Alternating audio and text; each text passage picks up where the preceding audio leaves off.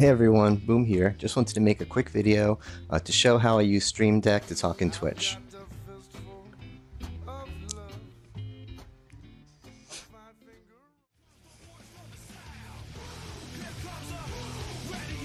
Alright, so I have my Stream Deck above me and the controls to the right. And the first thing, I don't want to spend too much time on this, but just to organize it, you have to have folders. My entire bottom row is folders. And you could have folders within folders. Like with this one is some of my silly animations, and there's folders within that with my dancers. So making a folder is easy. Just get back to my main screen.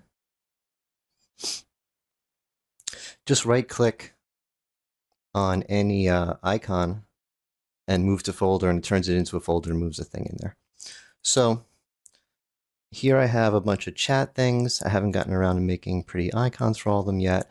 And all the way at the right is the one that gives everyone 5,000 points, which is what we're looking for. And let me just delete it and create it from scratch to show how I would do it. So, oops, I'm clicking on the wrong thing. Okay. So go under Twitch, chat message, drag it over there. And I have my account in here. If you don't, you can do add account, and it does the authorization thing like every other of the 5 million apps that a streamer has to use. And if you want, you can put whatever, 5,000 finger. And the command is just that's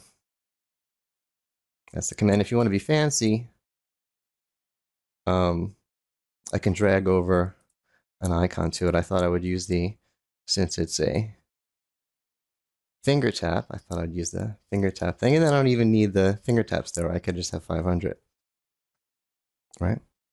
Might as well do it for the 1,000 while we're here. And you can use this for all sorts of stuff. People ask during a stream, well, what kind of guitar do you have? So I have a guitars macro. I hit the guitar button instead of having to say type guitars. People aren't doing the 8-ball enough. I got the 8-ball. Get the list going. What songs can you play? Here's my song menu, the macro that links to my officials and the CF stuff. Basically anything. And again, I have folders with more things inside. So you could really, if you see me typing something in my stream, odds are it's a button. So I hope that helped. Take care. See ya on Twitch.